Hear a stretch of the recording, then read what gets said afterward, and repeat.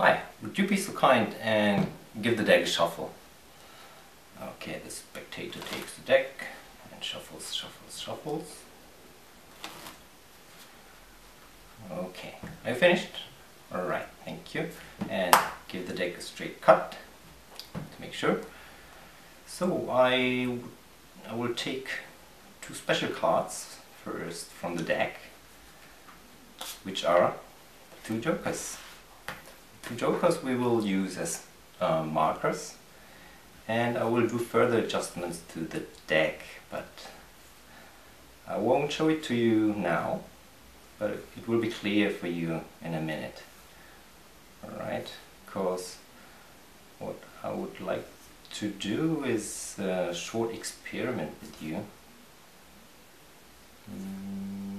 I'm almost done with the arrangement. Alright, think I'm finished. So, but not yet. We'll take some random cards here and one over here,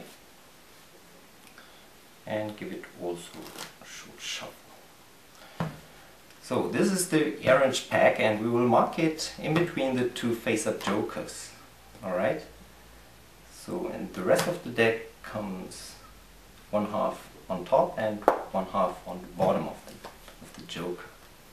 So what I would like you to do is pick three cards, and only three cards, from this particular area, okay, which I have arranged in the first place.